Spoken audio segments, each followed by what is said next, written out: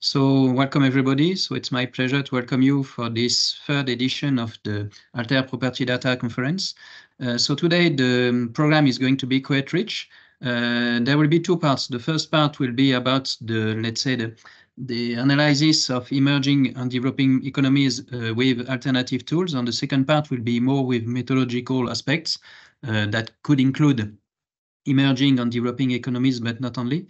To start with, we have also the pleasure to welcome Professor Ramadorai. So thanks a lot for making the keynote. So to make a very short presentation of you, you have a very rich profile. You are a professor of financial economics in the Imperial College London. You have a lot of research interest: financial economics, household finance, behavioral economics, international finance, and of course, real estate. So now with this very short introduction, I give you the floor for the keynote, and thanks again for agreeing to make this keynote. The floor is yours. Thank you. Thanks very much. And thanks for the invitation to do this. I will share some slides as well. But to begin with, what I wanted to do was to just sort of say that I'm very happy to be invited to do this, also because I think that this topic is extremely important, especially because there's a little bit of a data shortage in emerging and developing economies. I mean, this is something I've spent some time thinking about. I have some survey articles in the Annual Review of Economics and the Annual Review of Financial Economics on the household finance landscape in emerging economies, as well as on international comparative household finance. And some of the points that we make in these survey articles are that it's really important to do research that improves the well-being of the several billions that are in emerging and developing economies. We have a tendency to spend our time on topics that are primarily focused on developed and advanced economies, mainly because the data tends to be available there. So it's almost as though we are spending more time looking at places where the data is, rather than where necessarily the questions are the most important and will affect the well-being of the maximum number of people. So this idea of having a conference and to have all of this very rich work that all of you are doing on tracking movements in especially the real estate market in emerging and developing countries is extremely important. I think that real estate is particularly important also because of some of the work in my survey article on the household finance landscape in emerging economies with Christian Barrenza and Vimal Balasubramaniam, because it tends to be about 80% on average of the asset side of the household balance sheet, especially in emerging and developing economies. It's also very high in advanced economies, but not quite as high.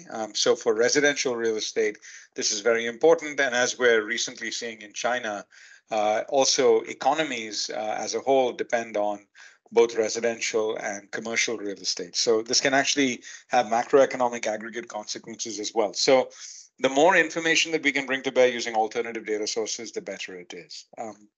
Now, what I wanted to do in the remaining time that I have available is to spend a little bit of time talking about some of my own work, which is on the subject, which uses data from a couple of property tech companies in India to think about a very important topic, which is tax valuations of property for tax assessment purposes. So let me share my screen so I can show you some slides on this topic. And this hopefully will give an illustration of some of the things that I think of as being particularly important. So let's see. Okay, so, all right. Okay, great. So can someone give me a little bit of feedback? Can you see my screen? Yes, we can see it. Okay, excellent. Great. So this is joint work with Santosh Anagol at the Wharton School, Antoine Utwiller, who was formerly at Imperial College, but is now just this year moved to Queen Mary, and Vimal Balasubramaniam, my frequent co-author and also a co-author on my survey article, who's at Queen Mary. And so let me sort of set the stage very briefly, and then I will spend a little bit of time talking about some of the patterns in the data and the sources of the data.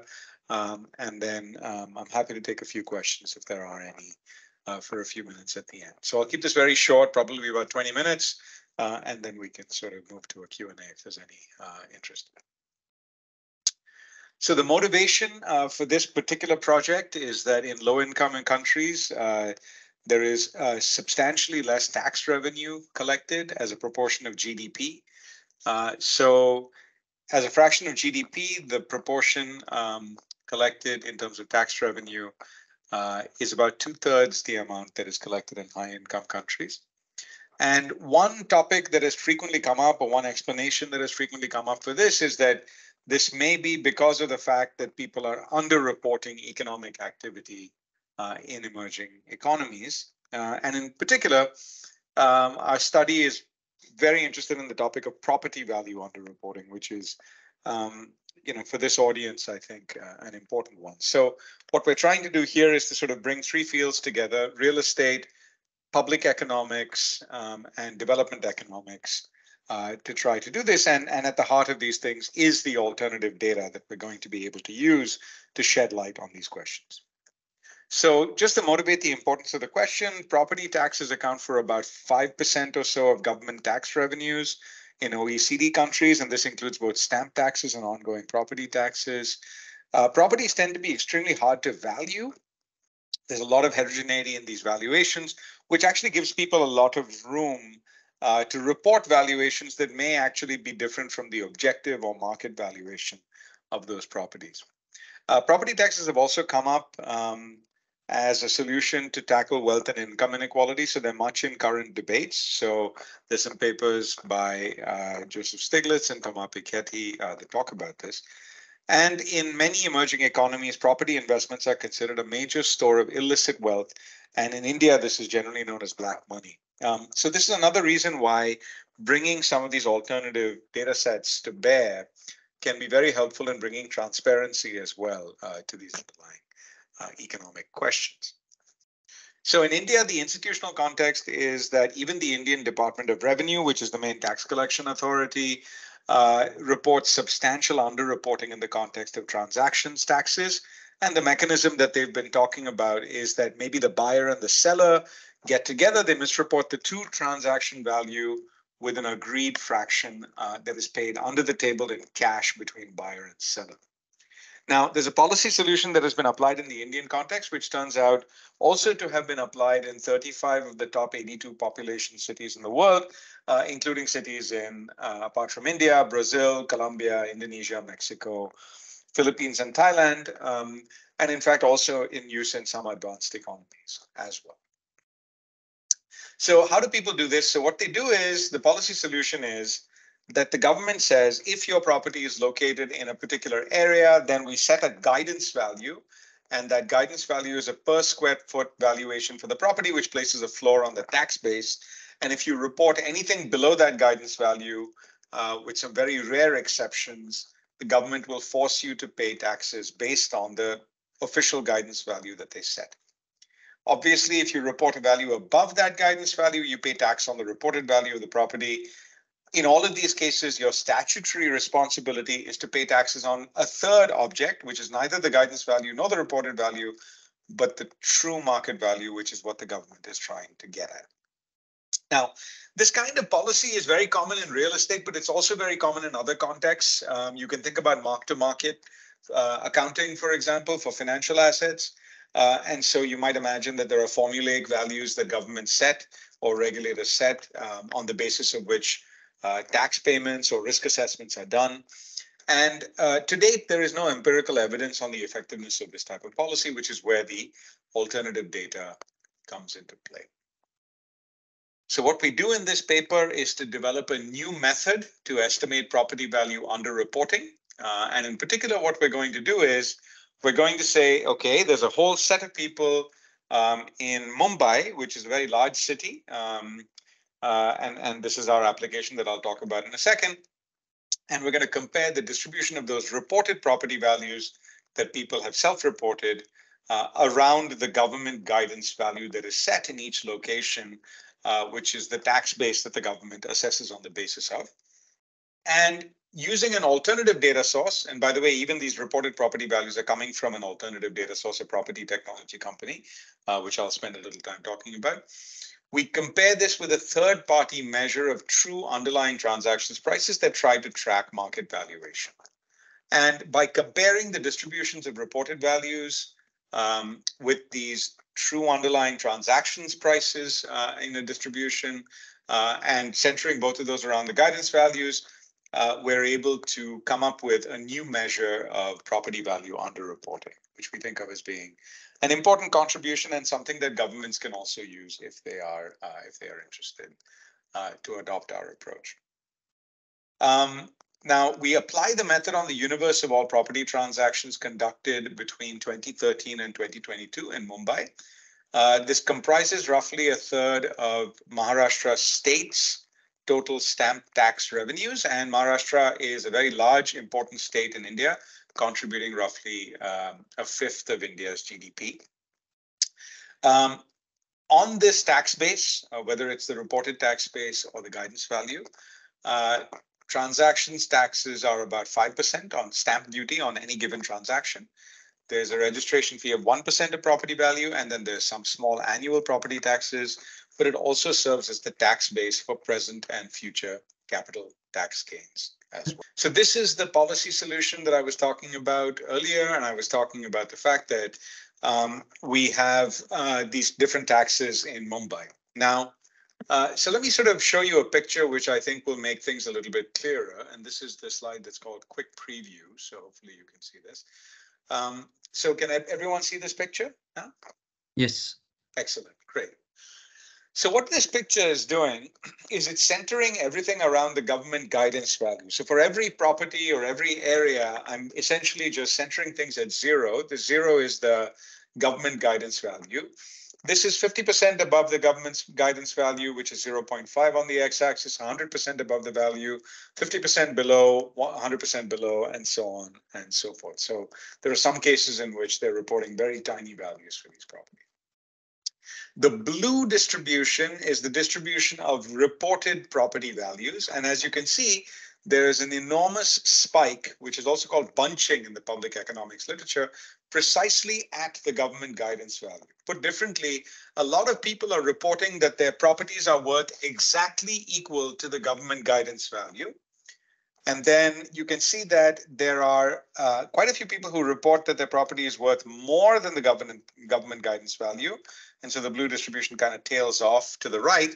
And then there's actually fewer people reporting less than the government guidance value, because usually the government will simply tax you as if you had reported the government guidance value. The only reason to report lower if you're prepared to go and challenge the government in court, which has a very low probability of winning. But some people do that, and so you can see these properties to the left as well.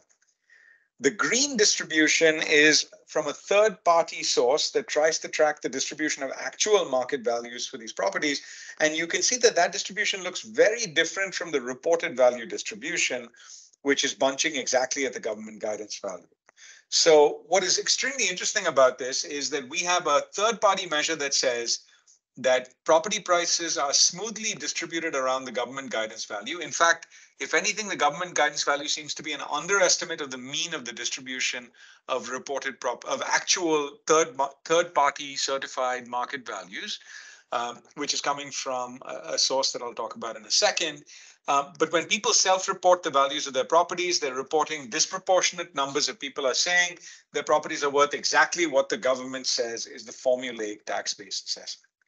So why is this useful? It's useful because it tells you that people are, on average, generally reporting their property value to be substantially lower than the value that it actually should be, which is given to you by the market value distribution. And in fact, the difference between these two distributions is essentially giving you a measure of the lost tax revenue from the fact that people are essentially underreporting their property valuations. So what's nice about these alternative property data sources is that it allows you to build a picture like this and sort of give us a little bit, extract a little bit of an insight into how reporting behavior is contrasted with, an objective third-party measure of the distribution of underlying market values. Now, The paper itself, which I hope you will all engage with given time, goes into a number of different robustness checks, a lot of work on methodology and so on and so forth. We talk about this measure that we come up with and so on and so forth. But for the purposes of this keynote, all I want to do is to give you a sense that this is actually something that you can kind of build with the data that we have access to. And this very striking picture then gives us an ability to interrogate further, which we do in the paper at some length. In fact, I'm not going to be able to show you the model and so on and so forth. But it turns out that this is connected to a very big related literature on tax evasion, on property valuations, and so on. We build a model, which I'm not going to talk about. But for the purposes of this keynote, what I want to do is to first spend a little time telling you about the underlying data sources that allowed us to construct this, given the focus of today's conference, and then maybe to spend 1 or 2 more minutes on some other results and then take a few questions. Okay. So, So now just having shown you that picture, what I do want to tell you for a second is that for every given household, we have a reported value, we have the government guidance value, and then we have the associated third-party measure of market value. And so this reveals their underreporting perfectly. As we can see, R, which is the registered property value, is generally observable. You can scrape that off of websites, or indeed here we get it from a property technology firm. The government reported guidance values or the government set guidance values are also observable and readily available. A third-party measure of market value is more difficult to observe, and that measure, which is independently assessed of both the government guidance value and the reported value, is needed, and that is where the data gap lies. And that's one of the things that we view as a contribution of this paper. We can then get into the confounds later if people have some questions. Okay, so here's the data that we use in order to construct those plots. The data on both reported property values and guidance values are coming from sale deeds that are registered in India, in Mumbai in particular, with the Inspector General of Registration and Controller of Stamps. These have the reported value of the property, self-reported by the seller of the property, the buyer of the property, as well as the guidance value. We have the location of where that property is in terms of its latitude and longitude. We have the registration date of the transaction, the amount of transactions tax paid. We cross-check these reported values using reported aggregate tax revenue raised from property registration in Maharashtra state. And we have coverage from 2013 to 2022, which is roughly that plot that I showed you earlier reflects close to 350,000 transactions worth about $106 billion. Sorry, was there a question or did someone? Okay. All right. The source, which is our measure of the market value, is all new real estate. This is coming from a company called Prop Equity Analytics. The other one's coming from PropStack Analytics. This is all new real estate projects with potential revenues over 10 million. So they actually go and do mystery shopping. They go and track the values of these properties by asking the developers, in particular, how much they would sell a property for. And so that is the green distribution that I showed you earlier. Again, we're able to cross sort of match these two data sets using latitude and longitude and date. The Prop Equity Analytics also has the amenities, the number and the format of apartment units. And this has about 670,000 launched units. When we merge these two, we have a data set that's about roughly 150 to 200,000 properties over the period. Okay. When we do the match, we match basically for every single property. So to give you an example of a match, here's a registered transaction in the PropStack data, and we're able to match it exactly in the case of Kanakia Paris. That is the marketing photo for Kanakia Paris that is in the brochure. This is what it actually looks like in reality, which may be a little disappointing to some who decided to buy the property if you were offered this. I thought it was appropriate, given that it's a Bachelier Society conference, to show you Kanakia Paris in Mumbai as well. I hope some of you will appreciate that. In any case, this is the final sample. This is Mumbai city, and this is where the transactions are located. And we're back to this particular graph. The rest of the paper does more, but I think just in the interest of time and maybe to see if people have any questions, I'll stop here with my talk, and I look forward to seeing any questions that anybody might have. Okay. Okay. Thanks a lot, Professor Ramadorai. So, are there any questions from the audience?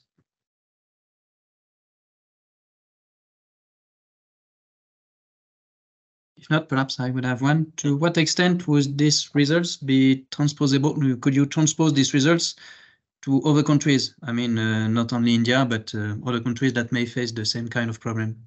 Yeah, this is a good question. In fact, once we did our study, it was brought to our attention by some authors that they had data that allowed them to plot something similar for Brazil.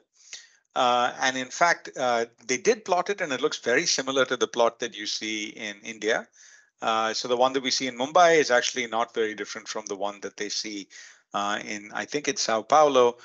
We refer to that in our paper. It's actually, we actually have the picture as an appendix figure that shows you that it also applies to Brazil. But the system is used in 35 of the top 82 population cities around the world. So we believe that the methodology that we're pioneering here is hopefully applicable to a very broad range of emerging and developing economies in addition to India. Okay. But in the audience, there are some people from the World Bank, so I guess that this kind of information could be interesting. And I confirm that, incidentally, having the Eiffel Tower in Paris in front of your flat increases the value of your flat by perhaps 5, 10, or 20%. It's not the case in Mumbai, but in Paris it's the case. Right. I suspect that the valuation effect is perhaps somewhat lower. Yeah, probably. Thanks for the answer. Any other questions? Peter, yes, please go ahead. Hi, very interesting paper. I have a question. So you talk about a sales deed. So that means that part of the money paid for the house is not included in the sales deed, which means that it's not official money. It's black money. Is that what it means? Yeah, I mean, I think a different way to say this is that if you look at the valuation that people are reporting on the sales deed, it tends to be, generally speaking, lower. It's sort of centered at the value that the government sets for the area, but it's not as high as what we would estimate using a third-party measure of market value. As you say, that actually does reduce the property value on the sales deed. Now, it's interesting that you should say that, because actually one of the extensions that we look at in the paper is that when you report a lower value on the sales deed, the mortgage that you can get on the property is also lower, because most banks will lend to you only on the basis of the registered sales deed value of the property. So we find actually that for properties that take larger mortgages, this underreporting is actually substantially lower. And for properties that take very high, they pay cash only, and don't have mortgages associated with them, that the underreporting rate is substantially higher. So this goes along with this cash versus credit issue as well. So credit seems to kind of have a disciplining force on black money. So banks use the sales deed as the value of the house. Exactly, that's right. So that places a constraint on your ability to lie if you're interested in having credit, if you see what I mean. Okay, this could be even interesting for countries like France, in which you have a taxation on the capital, but only the housing capital. Now the financial capital is excluded from taxation. But now, of course, if you under-declare the value of your housing, the taxation will be lower, and you don't have this force from the mortgage playing. So yes, that could be even interesting to see if we could apply it to other countries like France. Okay. That's exactly right. Okay, other questions? There are none, but of course, the floor is open to continue the conversation bilaterally. It's also let's say, the advantage of the Alter Property Data Network to start to initiate some ideas and presentation, and then to continue interactions later on. So of course, this network has been designed for that. So if there are currently, if there are not any other questions, I will just thank you a lot warmly, Professor Ramadorai, for your introduction, which indeed gives some insights and interesting ideas for on this point of view. And well, of course, we keep in touch if you can be interested by other aspects of the network. So now we are going, there is a nice transition because now we are going to see another perspective from the World Bank that has been web scraping several big cities and several emerging economies, following what was done in the European Commission when I was there with some colleagues about, let's say, rather OECD countries.